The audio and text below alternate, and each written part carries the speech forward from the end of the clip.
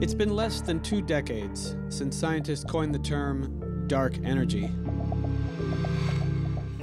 If the universe were just like a ball being thrown up in the air, you'd expect when you throw the ball up, it goes up for a while, then it comes back down. Or you'd expect the universe to expand and maybe stop and then start contracting again. But when we observe the motions of the galaxies in the universe, we find that instead of slowing down, they speed up away from each other. It's almost as if that ball you threw up in the air after a certain time has a little rocket engine that fires and makes it go further and further away from the Earth faster and faster. And the rocket is dark energy.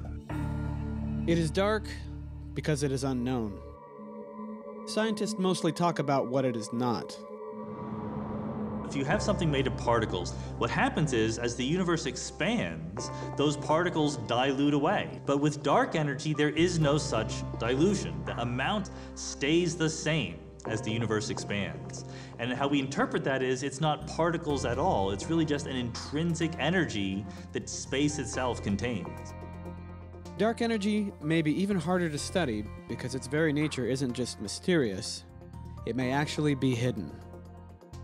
So there's something called the chameleon mechanism that makes the dark energy hide from us, that makes the force that is caused by dark energy be invisible to our experiments. It's like a chameleon gets camouflaged by being in a background. The chameleon version of dark energy looks exactly like gravity. You don't observe any new long-range forces.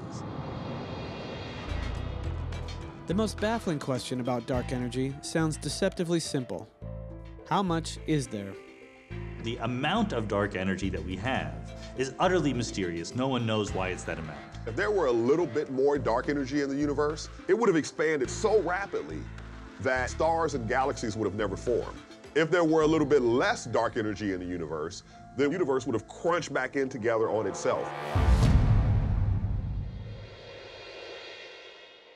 Scientists even suspect that the amount of dark energy might vary in different regions of the universe.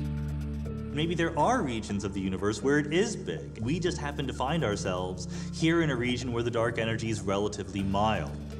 And if that's true, it certainly changes our vision of what the universe is and what our place in that universe is.